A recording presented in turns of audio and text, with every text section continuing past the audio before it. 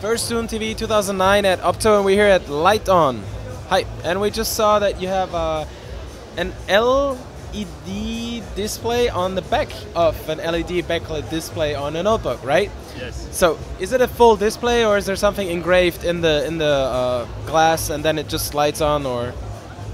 Actually, we are using the LED backlight with the IMR injection film, so we can create all the graphic you want with the RGB LED, and you can create any color you want. All right, so this is a one thing. You print it on there once, Yes. and then you have the same logo over and over again. It's not an actual display that changes, or? No, it's just one backlight module for each graphic. Okay. All right. Interesting.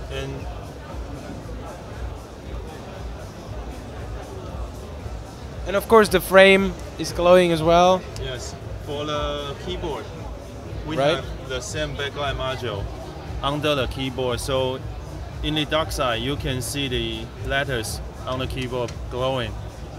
Yeah, that's very nice. Especially the letters themselves glow slightly. It's not just glowing from below the keys. Yes.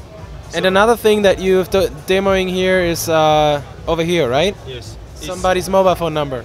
Uh, Booth babe? Is that a hot girl working on this booth? No, it's just some random telephone numbers. Ah, too bad. Actually, we are demonstrating the display for the smallest LED in the market right now. So that's an SMD part, or? Yes, it's a SMD part. All right. So it's very thin. How thin is it? Can you tell us more or less? Is it Actually, 1 it's, millimeter or? 0.4 times 0.2 millimeter. Okay. So how high is it? It's 1.3 millimeter. 1.3 millimeter. It's very thin and Wow. very small. Okay. All right.